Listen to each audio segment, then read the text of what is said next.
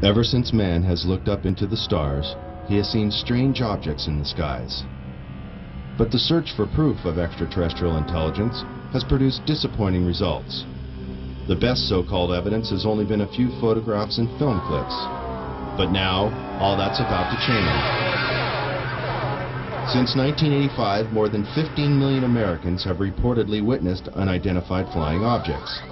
But despite the seemingly overwhelming evidence, mainstream science has chosen to ignore the subject. But now, for the first time in history, one of the greatest mysteries of this century is unraveling. A former government scientist has come forward to discuss the military's classified work on extraterrestrial spacecraft.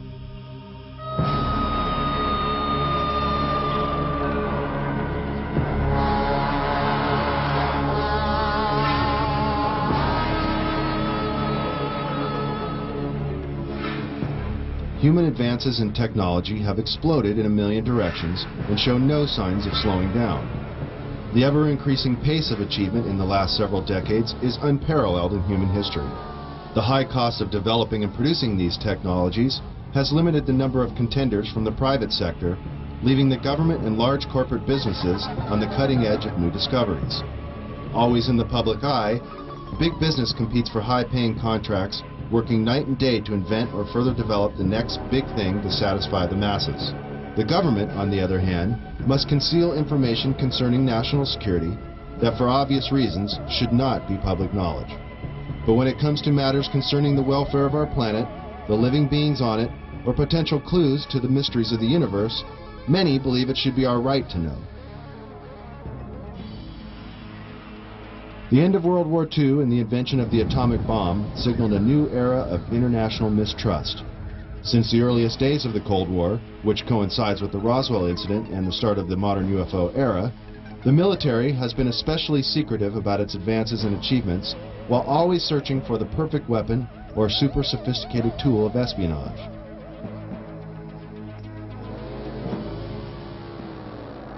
High-tech surveillance equipment around the world, and even in space, has allowed global intelligence to see and be aware of many things that the common civilian cannot even begin to imagine. The military recruits many talented civilians when special expertise is required, and propulsion systems expert Bob Lazar claims he was one of them. In this exclusive interview, he gives his detailed account of his employment with the Department of Naval Intelligence at the top-secret facility known as S4, where, according to Bob, he was hired to work on recovered alien spacecraft. S4 is located 125 miles north of Las Vegas and 15 miles south of Groom Lake. This now not-so-secret military base at Groom Lake, Nevada, is known as Area 51, or Dreamland, as insiders like to call it. Born in 1959 in Coral Gables, Florida, Bob has lived much of his life in Las Vegas, Nevada. With degrees in physics and electronics from MIT and Caltech, he has dabbled in everything from chemistry to fireworks in an effort to understand the finer points of propulsion. He has even assembled a jet car with a 22,000 horsepower engine salvaged from a Navy F-3D Skyknight that is capable of land speeds of over 350 miles per hour. Fate took a serious turn for Bob in 1982. Arriving early for a lecture at Los Alamos National Laboratory in New Mexico given by Dr. Edward Teller, one of the inventors of the atomic bomb, Bob was able to meet and talk to the famous physicist. Coincidentally, Dr. Teller was reading the local paper, The Monitor, with a featured front-page article on Bob, and the two struck up a conversation. Later, Bob sent Dr. Teller his resume for consideration, and soon after, Bob was hired by the Los Alamos National Laboratory. This Los Alamos-based directory lists Bob as an employee. By 1989, Bob was brought into the top-secret program at S4 known as Project Galileo. In the following interview, Bob reveals many details of this amazing experience.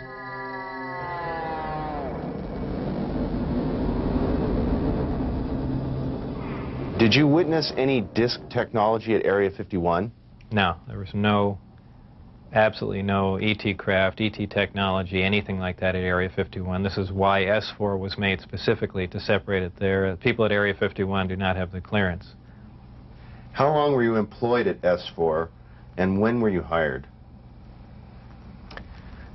When was I hired at S4? I guess early '89, and I was probably there only about 6 months or so, on a very infrequent basis. How were you transported to and from work? At the time that I was working there at McCarran International Airport in Las Vegas, there was a Special Projects EG&G building. When I was told to go to work, I drove there, parked my car there, and got in a plane at the airport, flew to Groom Lake, where I deplaned and waited for a bus, and the bus drove me down to S4. The S4 facility is an area just off the Papoose lake bed, dry lake bed, and it consists of 9 hangars. The hangars have sloped doors on them with a sand texture coating. Around the opposite end of the hangars, there's the standard entrance where you're dropped off at, go through a security check, and inside there's a small complex. There's some office space, there's several laboratories, the hangars themselves, of course, and a few other places. I didn't have free rein to go wherever I wanted to. Everywhere I went to, I was essentially escorted, so that was really all about that I saw. Inside the facility, what was the basic layout? Were there underground levels?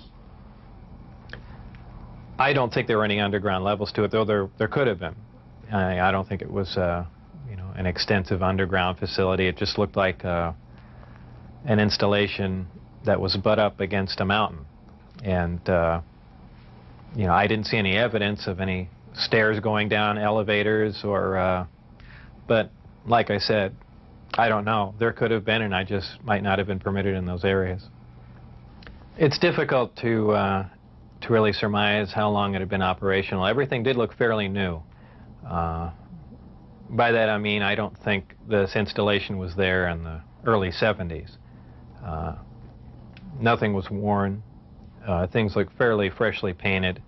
So, as a ballpark guess, I would say it would really surprise me if the installation was older than 5, 7, 10 years, something like that. What agency is in charge of S4? Who controls the program? I was paid by the Department of Naval Intelligence, and what they're doing, researching extraterrestrial craft, is beyond me, but that's where my checks came from, so I can only assume that they were in charge of that. Did you see high-level government or military personnel at S4?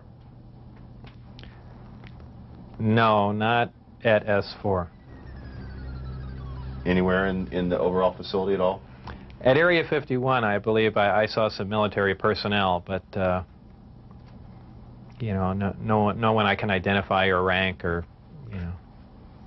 Is this research confined to the U.S. government, or did you see any international involvement?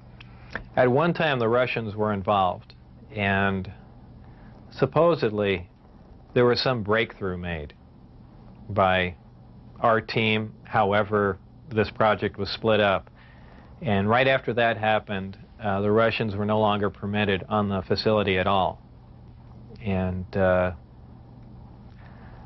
that's all I know about it. What was discovered, why they were kicked out, when they started working with us, is all unknown to me. You were hired to replace a scientist killed in the project. What exactly happened there? Allegedly, obviously, I didn't see this, and I don't know it to be fact, but this is what I was told, that I was hired to replace one of a couple people that were killed while working on one of the reactors from one of the crafts. Apparently, they, for whatever reason, cut open an operating reactor, and the device exploded, killing both of them. The scientists that were killed there, allegedly the detonation from the explosion was fairly large. It would have rivaled a small tactical nuke. So it was done at the Nevada test site, and it was to be passed off as an unannounced nuclear test. Did you have any direct contact or communication with aliens? No, not at all. Tell us about the briefing files. Under what conditions did you gain access to them? I was put into the briefing room with 121 or 22 briefings and really was just told to sit and read through them. I think they were there just to mainly educate me on what was going on. They weren't a complete in-depth explanation on everything else, but just essentially a brief synopsis on some of the other projects that were going on there. Supposedly, the information, now this isn't something that I determined, it's something I was told, that the crafts originated from a planet that orbited the Zeta Reticuli star system. Zeta Reticuli 1 and Zeta Reticuli 2 are two stars of a binary star system. The craft allegedly came from there. One or two autopsy photographs I saw dealt with just a small photograph, a bust shot essentially, just head, shoulders, and chest of an alien where the chest was cut open in a T fashion and one single organ was removed. The organ itself in the other picture was cut and vivisectioned essentially, showing the different chambers in there. This was totally unrelated to anything I was doing, but from that photograph it looked like what you see in UFO lore as the typical gray. So how tall it was from what I could see, I couldn't tell because I only saw a portion of the photograph, but if everything else you see is correct, I would imagine it was 3.5 or 4 feet tall. But there again, all I had to see was a photograph, and I didn't have much to go on. You mentioned these beings have historically interacted with man. How? What was involved there? Allegedly, this interaction has occurred since, man was a simian creature, and, there were genetic alterations made. How specifically did the briefings detail how the aliens manipulated our genetics over the centuries? It mentioned 65 or 63 corrections or additions to the genetic makeup that finally resulted in, a human creature. In an earlier interview, you had mentioned you saw what you thought may be an alien. Was it an alien? What did you see? What I had said and all that occurred was I was walking by a door that had a small 9x9 window in it, little wires running through it, and glanced in there, and there were two either technicians, scientists, or whoever they were, looking down at something. And what that something was caught my eye, and I never really did see what it was. A lot of people have asserted, well, there was an alien, and there are aliens working around there, and so on and so forth. I mean, I don't think that was the case. But who knows? I was, you're seeing all these fantastic things, and your mind gets going, and, you catch something out of the corner of your eye. Who knows what your mind's going to come up with? So I certainly wouldn't stand on that as fact by any means. What was the incident in 1979 that brought the alien exchange program of information to a halt?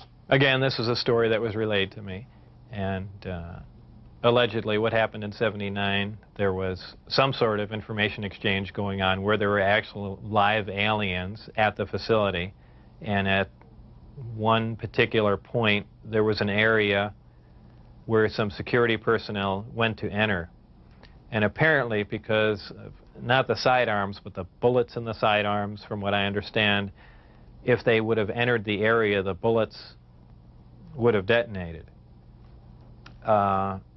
And supposedly one of the creatures tried to stop the security personnel from entering the area, and a fight ensued. And the bottom line from the altercation was that the security personnel, I don't remember how many were involved, but were all killed, and they died of head wounds, and that's all that I heard of that story. What was your job description at S4? My official job description was a senior staff physicist. I don't know if I actually had that position when I was there, because I was there so infrequently. I wasn't supervising anyone, so that was the official position I was hired under. But whether or not I actually acted in that capacity, I don't know. What was the size of the staff working on Project Galileo? Well, there were 22 people employed there totally. And that was specifically for the Galileo project? No, for the entire project. Oh, I see. There were 22 people with majestic clearance. I had majestic clearance. Majestic clearance was designated as clearance 38 levels above Q clearance, and Q clearance is the civilian top secret clearance. When did you see your first disc? The first disc I saw, I believe it was the second, or I think it was the third time I was up there. Normally the bus pulled around to the opposite end of the facility, which was the main entrance, and that's where we went in. On this particular occasion, it pulled up to one of the hangar doors, which were normally closed, and the last one was open. We came out, and I saw the disc in the hangar. Upon seeing it, it struck me that, well, this explains all the UFO sightings.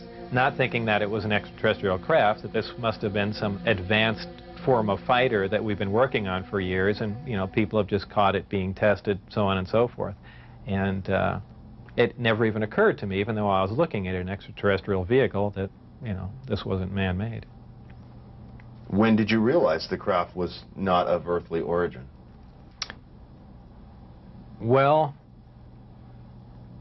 it probably really hit me when I got inside the craft and looked around and began to understand how the craft was operated, and finally grasped the whole project as a whole, as what we were doing, the fact that we weren't building this thing, we were trying to find out how it was made. We were back engineering it.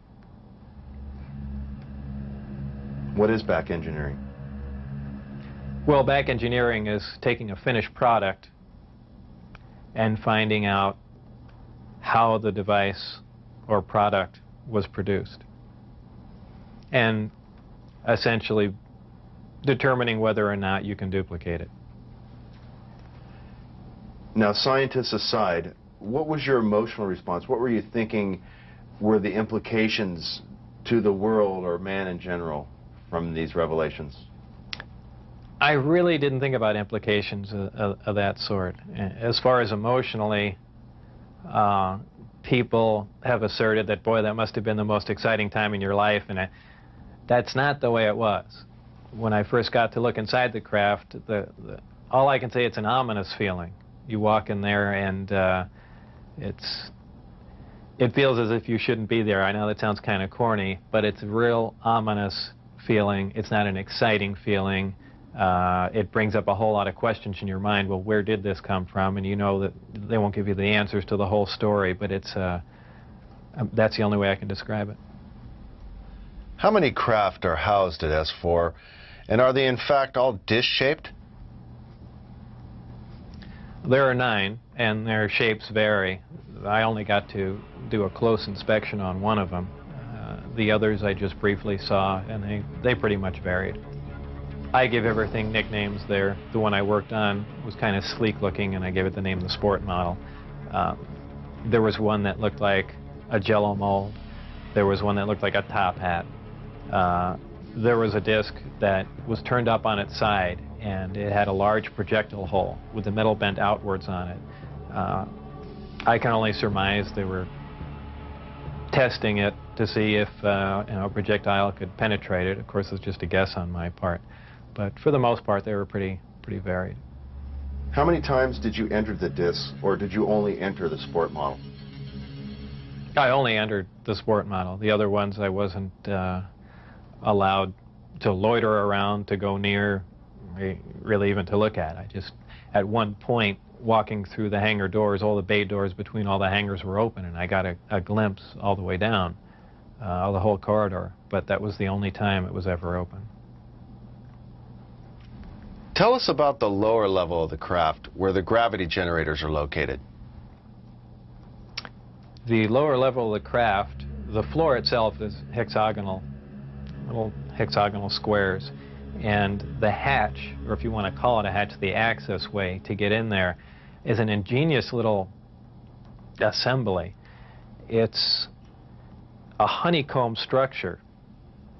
And if you put your fingers in one end of the honeycomb and push, all the honeycombs will collapse in on each other, making a hole. It's kind of a neat doorway, something that we could, use I don't know what for, but I mean, it's something that I haven't seen before, and it's kind of a novel idea.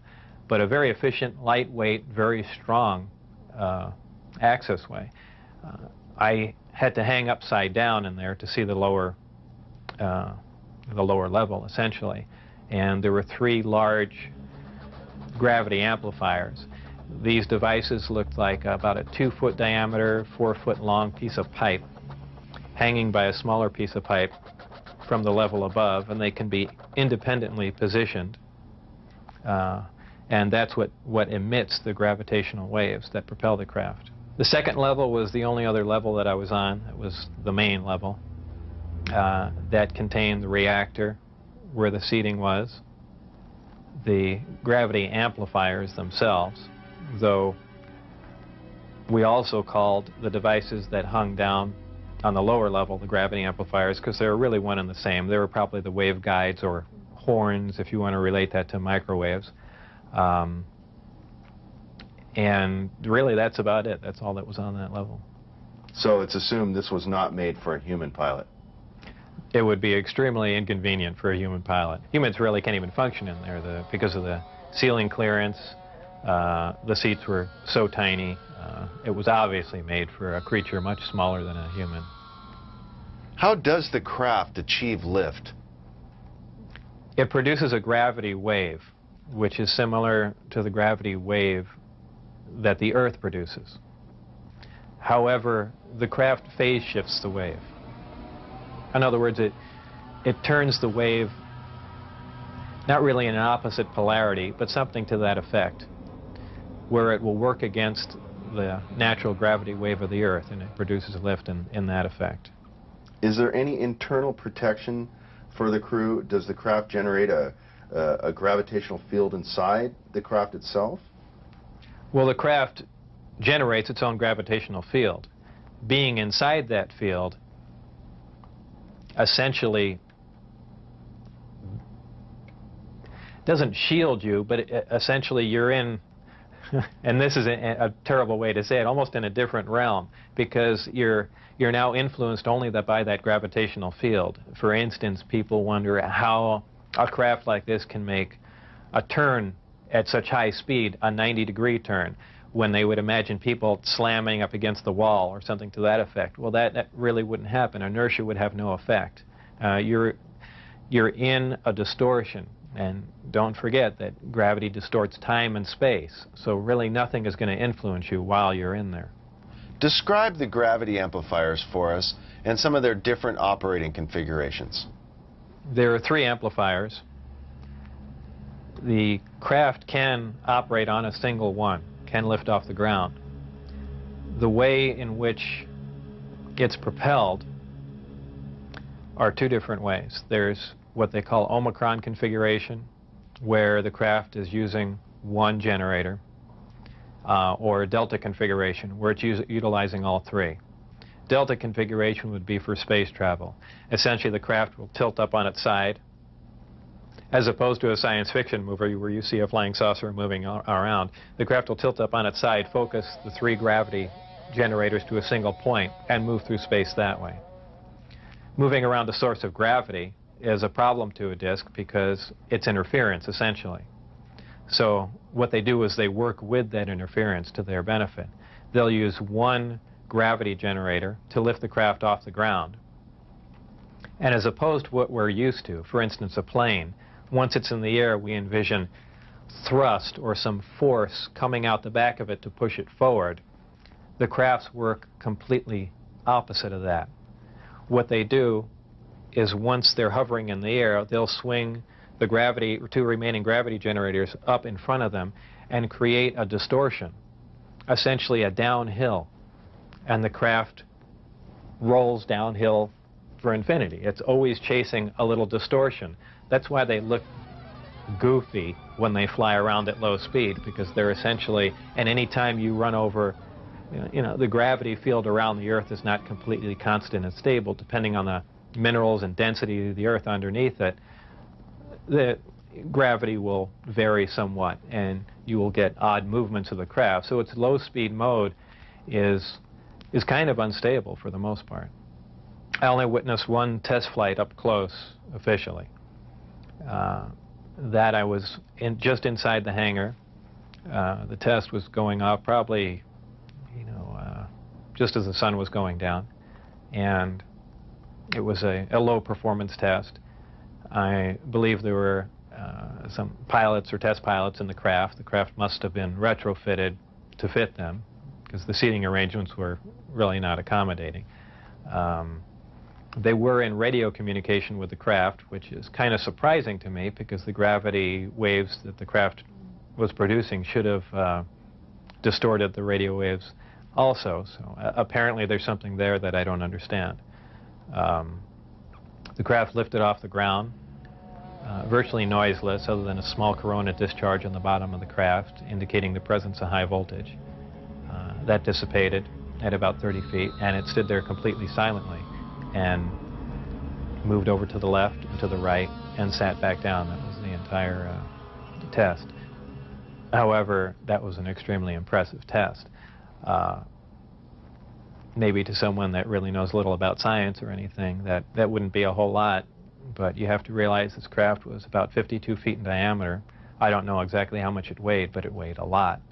And this was quite a scientific feat, to lift something completely silently, under control, and perform a maneuver like that.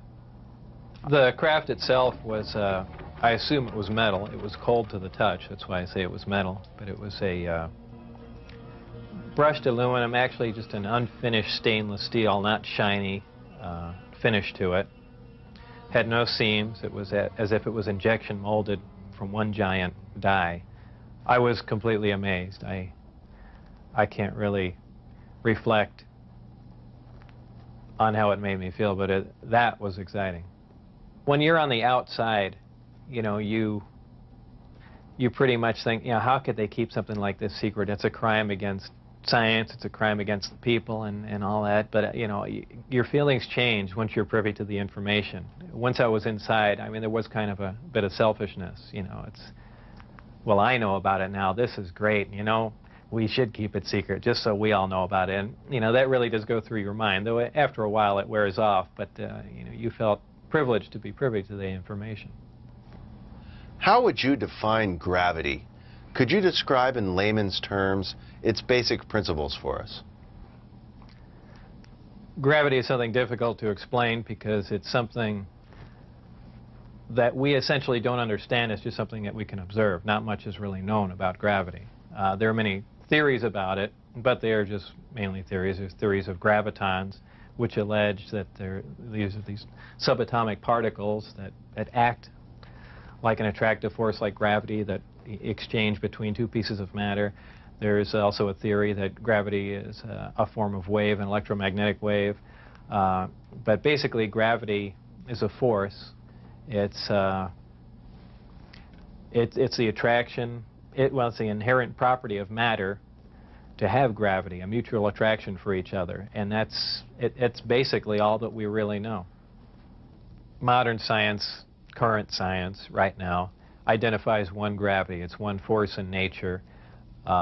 Apparently, through research at S4 or information gained from one of the crafts they were researching there, it appears that there are two different forms of gravity.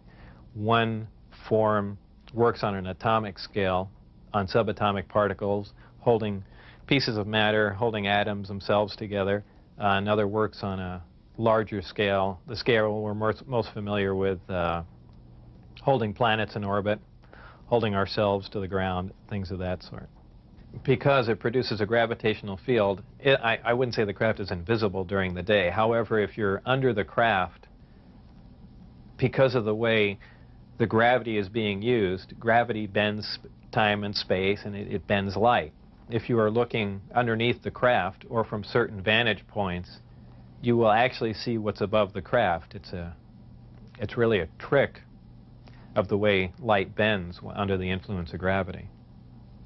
For instance, we can see stars that are behind the sun, that are blocked from our view by the sun. The reason we can see them is because the sun is a tremendous gravitational field, and it's bending the light around it where we can see the star. Space-time and gravity are all essentially interrelated. They all act on one another. Gravity bends space. Gravity also distorts time. When you vary one, you essentially vary the other two. If you, as an example, if you have a massive body, say a planet or something that's making a lot of gravity, producing a lot of gravitational waves, if you will, it distorts space. It bends space to it. It also slows down time. These things aren't theories. We know them to be true. We cannot artificially create this because we can't create gravity. But this is how they're all interrelated. How are vast distances of space traveled by amplifying a gravitational field? Well, because space-time and gravity are all interrelated, if you could produce gravity artificially, an extremely intense field of gravity, what you could do is actually distort the distance between two objects and make it shorter. Not just distorting the distance, but now you're also decreasing the time, the actual time between the two places. So you're not traveling in a linear mode like flying a spacecraft from point A to point B. You've actually modified the time and the space that you travel in. So you're now traversing a huge amount of distance with little time, and actually with traveling little distance. As crazy as it seems, that's what's going on. What are some of the inherent problems with traveling at the speed of light? There are several problems traveling at the speed of light. Just a couple of them are the fact that as your speed increases, so does your mass proportionally. In other words, the more energy you put in to go faster begins to slow you down by the fact that it's converted into mass. You have other problems like just traveling at such an extreme velocity, navigational problems, the fact that you might run into little tiny micrometeorites at speeds like this. They would undoubtedly destroy your craft. There's just a whole host of problems that you're going to run into just attempting to do something like that. Aside from the fact the amount of energy required to accelerate to the speed of light is horrendous. Could you briefly describe Project Looking Glass and Project Sidekick for us? Project Sidekick was another project going on with Galileo. Galileo was the project that I was involved in. Sidekick dealt with any of the weapon potential of the craft, whether or not the craft had a weapon in it or could it be used as a weapon, but it had something to do with some sort of particle beam configuration where the gravity generator can be used as a lens to focus a weapon of some sort, similar to the SDI device we were working on in the 80s, but with the potential of a focusing device using the gravity generator. And Project Looking Glass?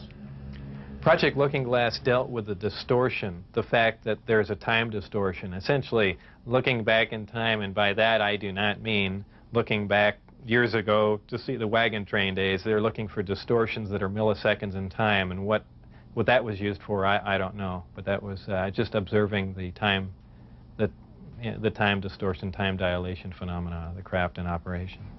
What is element 115? Is it found here on Earth, or is it strictly an extraterrestrial material? 115 is strictly an extraterrestrial material. It probably occurs naturally in some other places, maybe other star systems. Some people not familiar with science or chemistry say, well, that's ridiculous, all the elements occur on Earth, but that's not true. There are elements on the periodic chart that aren't found on Earth. I believe the Heavy Ion Research Lab in Darmstadt, Germany, has reached element 112 recently. So 115 isn't that far away. And when they synthesize it, it's not like they're making a couple ounces of it. They're talking about 1 or 2 atoms of it. To make any usable quantity of a heavy element like that is virtually impossible. Element 115 is in the top of the reactor. And the base of the reactor apparently is a small, something similar to a cyclotron. It's a particle accelerator. A particle is accelerated to high speed and then deflected up a small tube and it's aimed at the 115. This transmutes the 115, similar to the way we do that in a normal particle accelerator. This causes a reaction, a radiation emission that we really haven't seen before. It produces antimatter. This antimatter is guided down a tuned tube and reacts with a gas. When matter and antimatter react, they convert to 100% energy. This energy is converted, heat energy, is converted to electrical power in the reactor itself. This is done through a thermoelectric converter. And this electrical power is used to power other subsystems on the craft, though there is no wiring, as we would know it.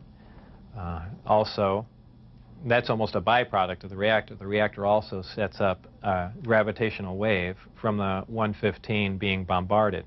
This gravitational wave was present at the top of the reactor and is essentially guided in the same way microwaves are guided, through tuned tubes.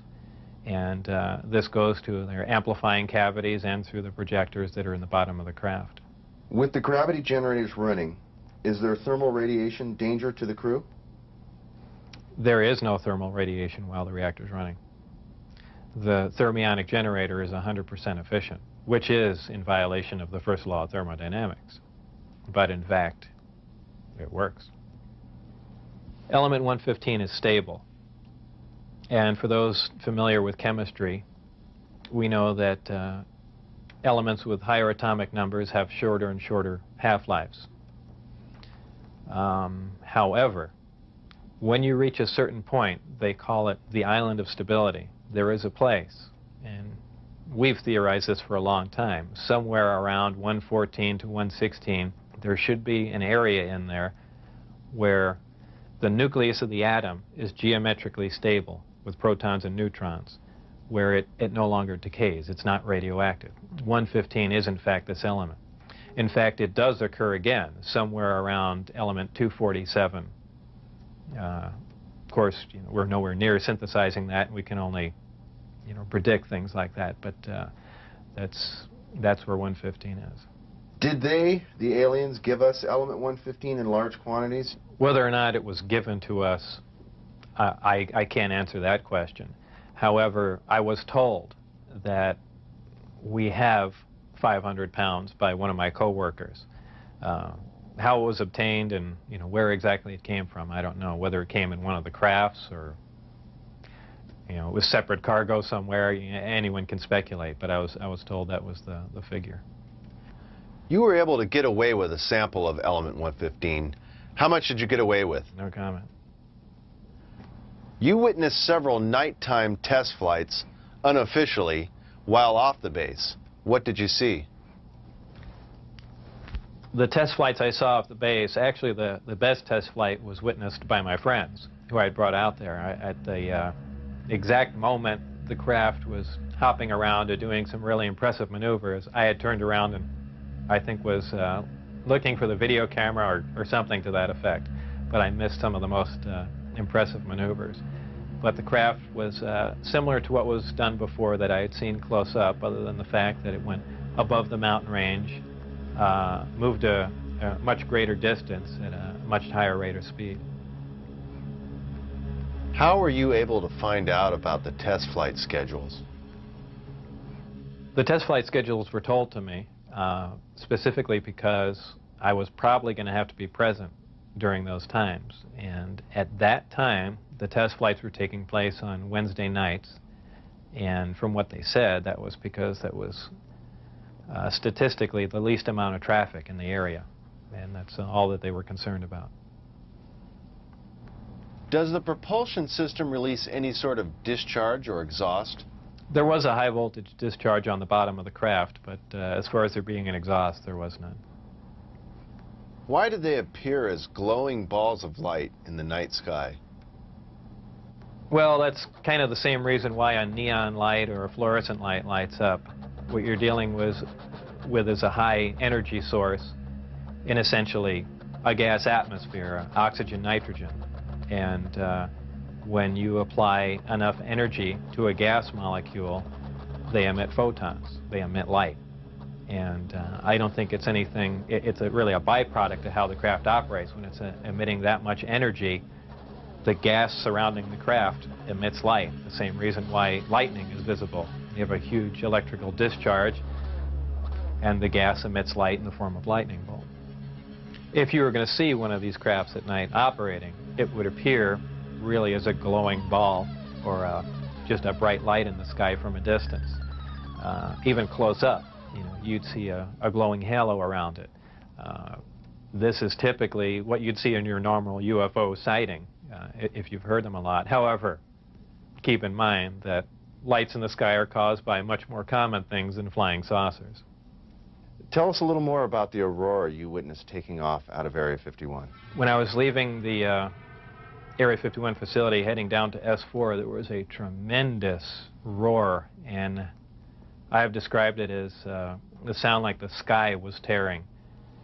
And I couldn't see out the windows of the bus. All I can see out was the very front. And as we came by, I asked Dennis, who was my supervisor and on the bus at that time, he said what that was. He said it was an Aurora, a high-altitude research plane.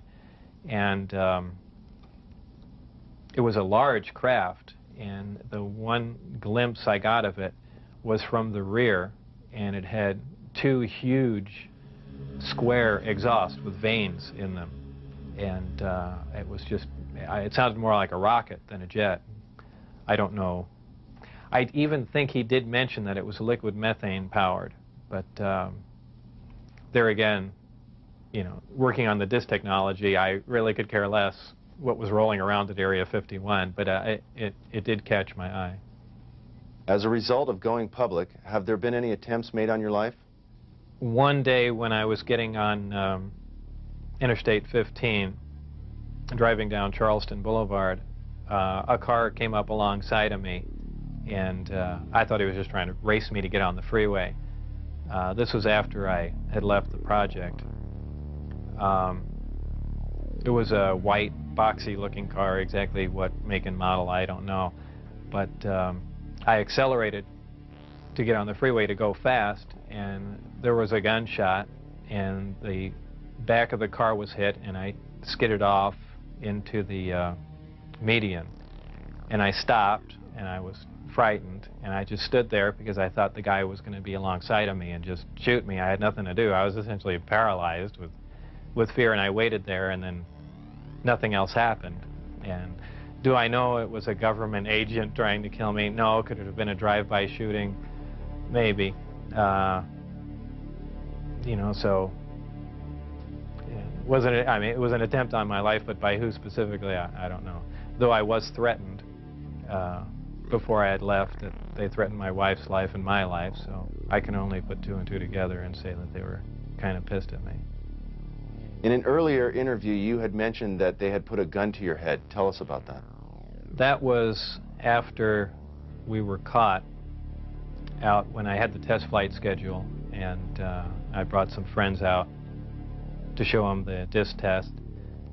We got caught out there, and the following day I was debriefed down at Indian Springs Air Force Base. And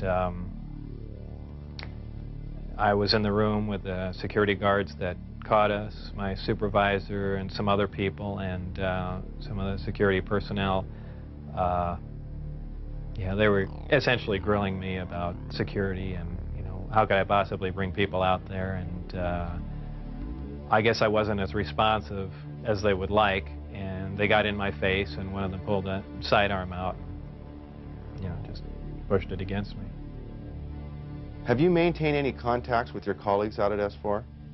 No, I never heard from anyone other than for a very brief time after I left. Dennis, who was my supervisor, did try and make contact with me at the meeting place was the Union Plaza Hotel, and I took a friend of mine, Gene Huff, down there, and another friend, a former colleague and scientist from Los Alamos, and we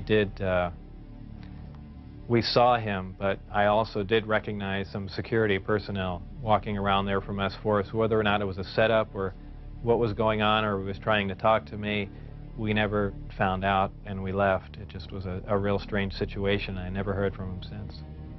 As we enter the 21st century, how has your experience changed your beliefs? Well, if you want to word the question, how are my opinions changed, I would say considerably. Before I was at S4, I was more or less one of the guys that thought, you know, all these government conspiracy and UFO buffs and things like that were complete lunatics. I even remember before I was involved there, a friend showed me a little newspaper clipping and said John Lear was giving a lecture who was touting that aliens from another world came to Earth and there's 70 different species. And I remember laughing on the phone that this guy had lost his mind. And I was also under the impression that, you know, boy, the government's all for the people and they, you know, they're out here to protect us and all that. You know, after the experiences I had there, everything is completely turned around. You know, the government is doing everything but looking out for us. I mean, the only thing they're looking out is for themselves. You know, obviously the ET craft do exist. Something had to build them, so there must be aliens. And since there are and the craft are there must be some sort of factory and an entire civilization somewhere. And if in fact that is true, and it apparently is, then there must be others. Actual crafts and technology from another world.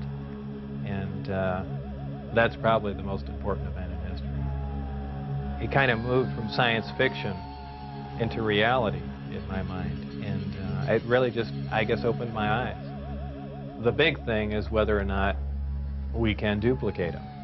If we can understand what a device is or how something operates or what its physical makeup is, that's great. But if we can't duplicate it, it's useless to us.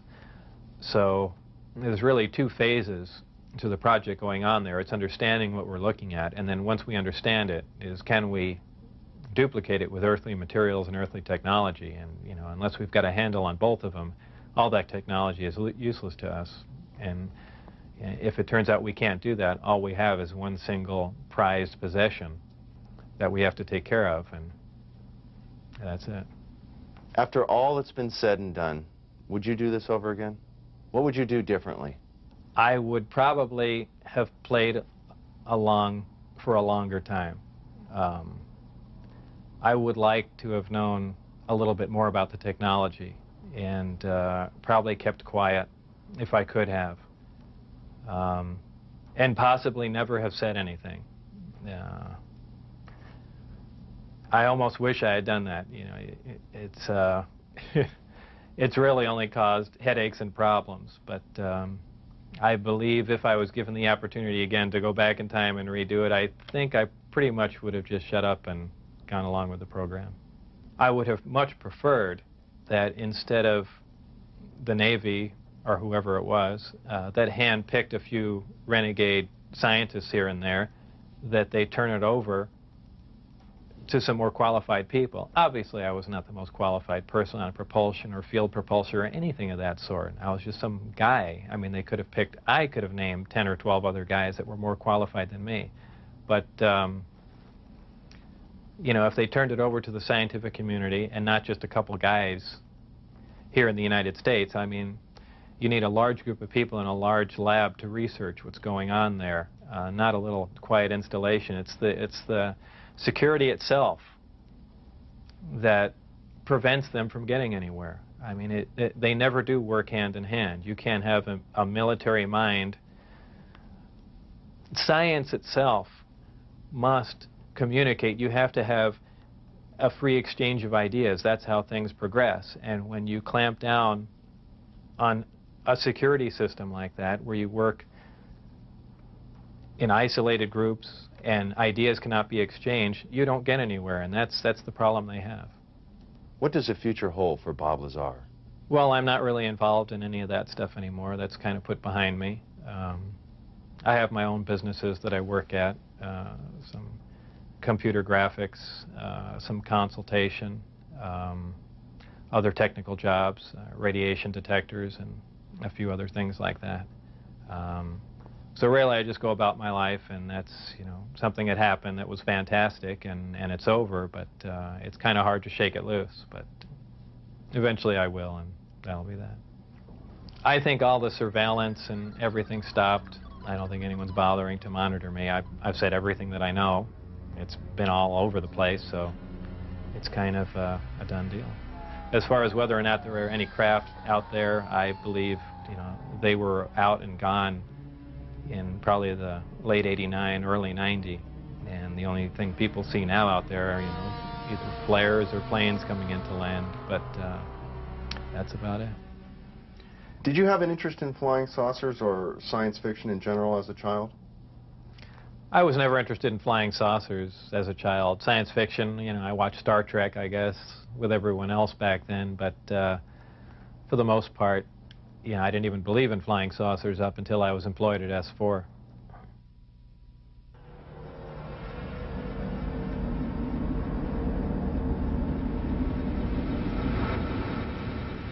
I couldn't help at one point in my discussions privately with General Secretary Gorbachev, when you stop to think that we're all God's children, wherever we may live in the world, I couldn't help but say to him, just think how easy his task and mine might be in these meetings that we held if suddenly there was a threat to this world from some other species, from another planet, outside in the universe.